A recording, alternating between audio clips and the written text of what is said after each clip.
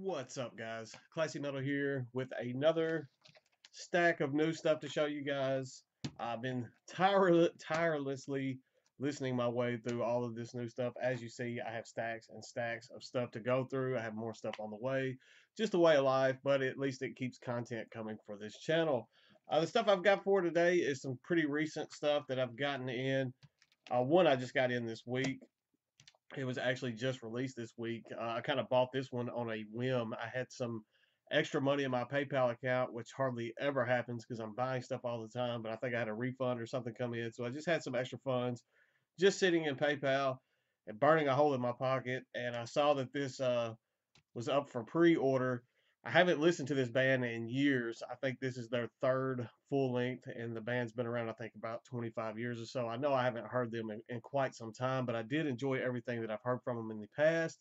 I saw that it was coming out, so without even thinking, I just kind of did that pre-order and forgot about it until the CD came in the mail the other day. And this possibly is one of the best on a whim kind of blind purchases that I've ever done because this album is phenomenal. What I'm talking to you about today is the new release off of 20 Buck Spin by the band Cauldron Black Ram. This release is simply entitled Slaver, and this is nasty, phenomenal goodness. It's it's labeled as black and death metal. That's kind of a broad generic term that kind of gets slapped on a lot of bands. It's got traditional black metal sounds. I think it's steeped in traditional black metal. It has that thrashy old school death metal vibe going on throughout this as well. So those kind of mesh together to make just a phenomenal soundscape on this album. There's some doom elements at times going on with this as well.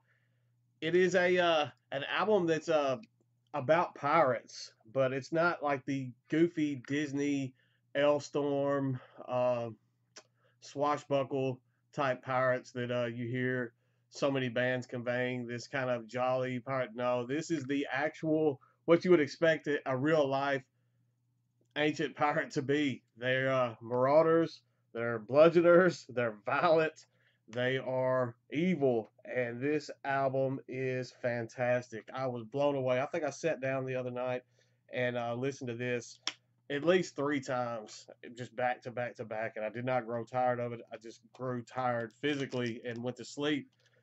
I've listened to it a couple more times since then. I can honestly say this is one of the best surprises that I've heard in quite some time. You can tell these guys are well versed on their instruments. They're well versed as a unit, and they're able to put something just flawless together. Phenomenal release. Do not sleep on this one. Don't let this one pass you by. Fantastic stuff. This is Cauldron Black Ram with Slaver. Definitely go check that out. I am, as usual, going to list everything in the description. So if you see something that you want to check out, you can definitely go do so.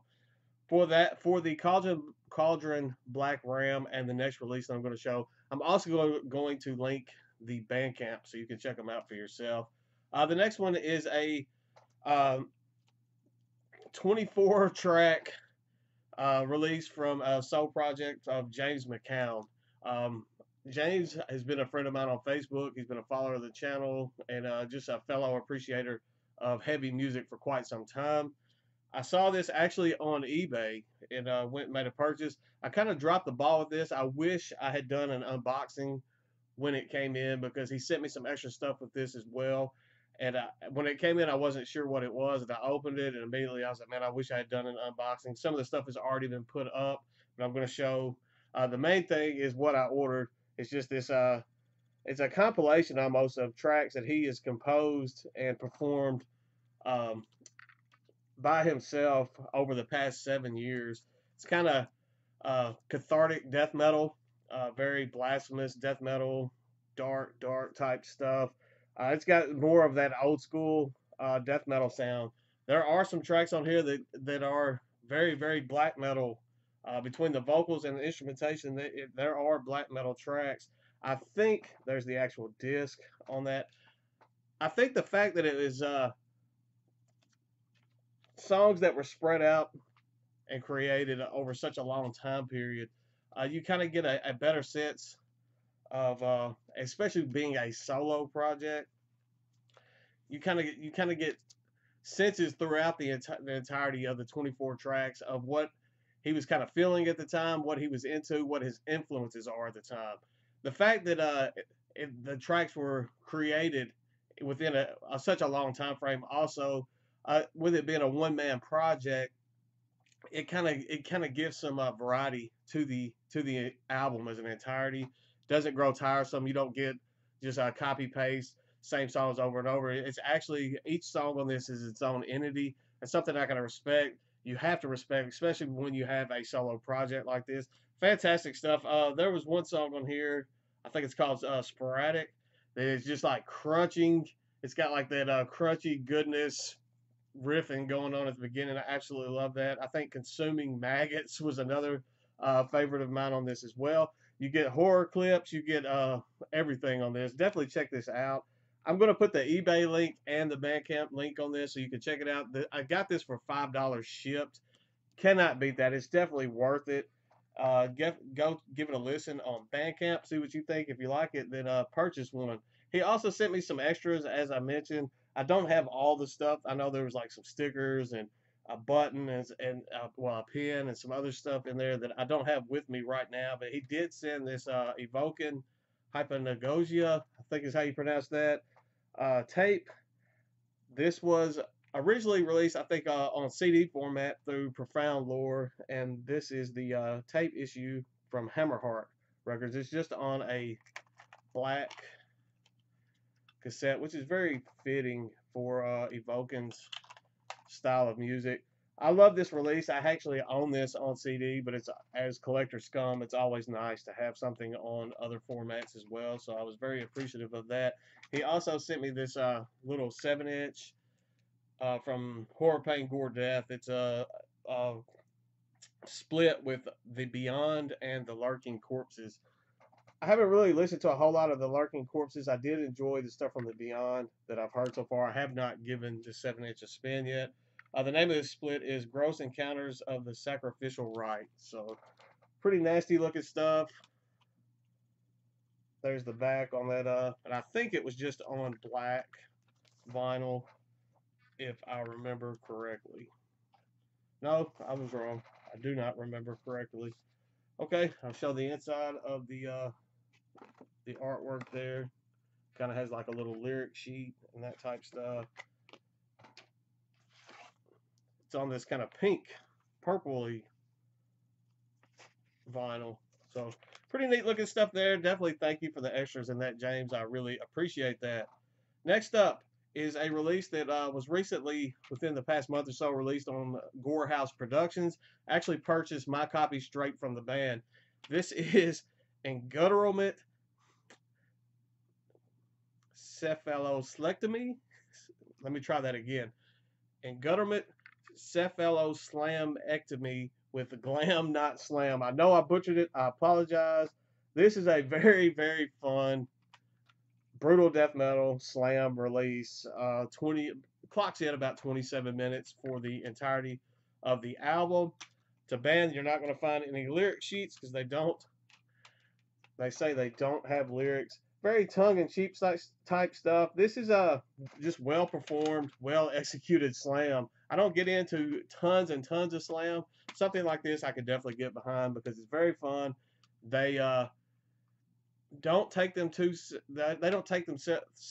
too seriously under the guise that they're taking themselves super seriously, if that makes any sense. If you actually read the liner notes in this, you would kind of get a feeling of what I'm talking about. Just fun stuff. Love the artwork. Love just about everything about this release. It's very well performed and pretty fun release. When I ordered that, the band also the guy behind that, the main driving force behind, I'm just going to call him, we'll call him EC because I can't pronounce the name. The driving force behind that project is also the drummer for Visceral Throne, and I already owned a copy of this. I've already rehomed the extra copy that I had, but they also sent me a copy of this this fantastic little EP. It's entitled "Those Who Have Fallen Beyond the Grace of God." Little 5-track blistering, nice, fantastic, brutal death metal release. There's a lot of suffocation inspiration going on through Visceral Throne, and that is not a bad thing. It's kind of got that early suffocation vibe. Fantastic brutal death metal release there. I think I've shown this before on the channel, but just in case I hadn't, I was going to show it in this video as well. And that kind of led me to the next 4 that I'm going to show. I decided after I got that in, there was a Visceral Throne album that I wanted that wasn't in my collection yet. So I went to Brutal Bands and happened to see that they had it on their eBay page. So I went ahead and snagged myself a copy of that. This one is called Omnipotent Asperity. Amazing release. This is my favorite Visceral Throne release. It is 8 tracks. Feels with only being 3 tracks longer than the EP, this just has a full album feel as opposed to that EP. It's kind of hard to explain, but I love every bit of this. I have to change the case out because the teeth came kind of busted. So there's the inside. And like I said, this is just more of that early suffocation worship, early suffocation inspired brutal death metal. Fantastic stuff. There's the actual disc on that. So yeah, that one's Visceral Throne with Omnipotent, maybe Asperity. My pronunciation skills are garbage today. Got a few more I'm going to show in this video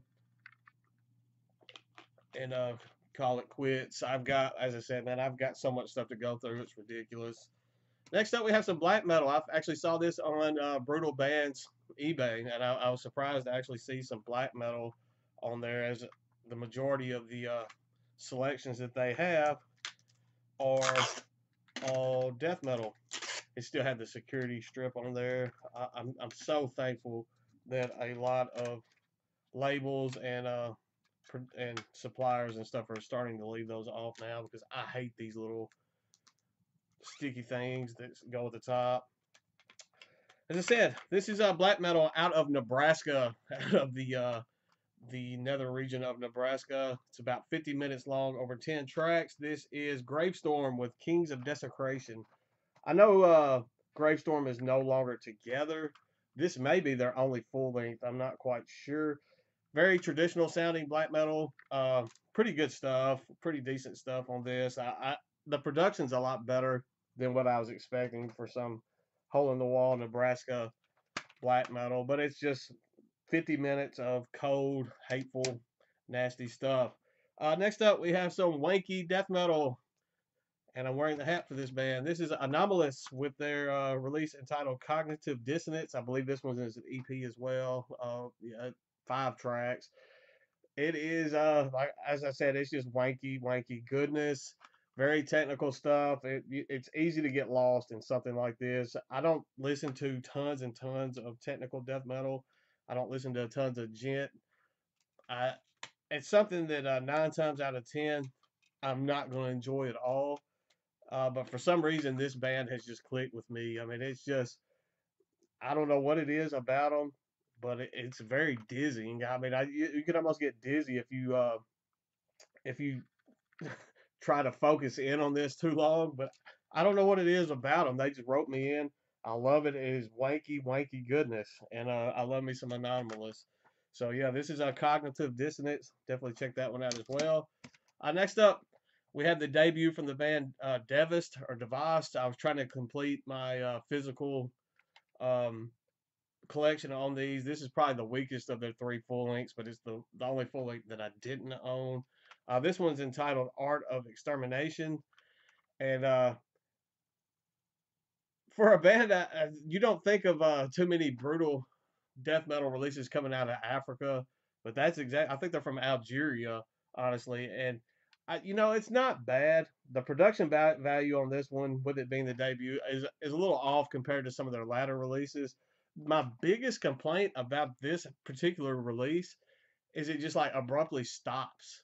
You're like into the last song and you're into it and you're getting into it, and then just boom, it's over, and you're like, is there another? You just expect another track to be there or something, but no, it just stops. It almost feels like it stops in the middle of the track. But I didn't dig that part of it at all. But still, it has enough goodness to keep your head rocking.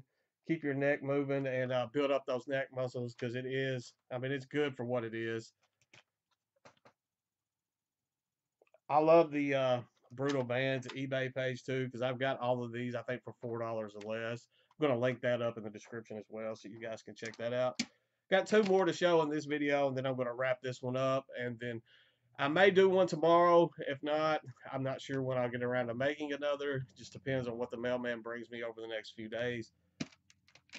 The next two are Relapse Records releases. I got one on Discogs and one on eBay. First one I think is 2018 release. This is Mammoth Grinder with Cosmic Crypt. Thinking it's 2018. Yeah, that's what it is. This is a kind of death metal hardcore hybrid. It's not deathcore, but it's like a sludgy, hardcore, death influenced. Pretty good stuff. I mean, not the best thing I've ever heard. I did enjoy it. I remember having seen it, the artwork and stuff before, and I wanted to check it out. I went back. I liked what I heard, so I went ahead and pulled the trigger and bought it. Listening to the full length, yeah, I mean, it's good. I like it. Is it something I'm going to listen to every day? Absolutely not. But it is worthy of a spot in the collection. So there we have a Mammoth Grinder with Cosmic Crypt. Then the last one I'm going to show today, I got a steal on this because they sell for so much. I've been meaning to pick up a copy of this for a while now. This is the newest release from Gatecreeper entitled Deserted. I love that artwork. I know it has that Brad Moore. Uh, I mean, I could look at that directly and tell that that was Brad Moore artwork before I knew that he did the actual artwork for that.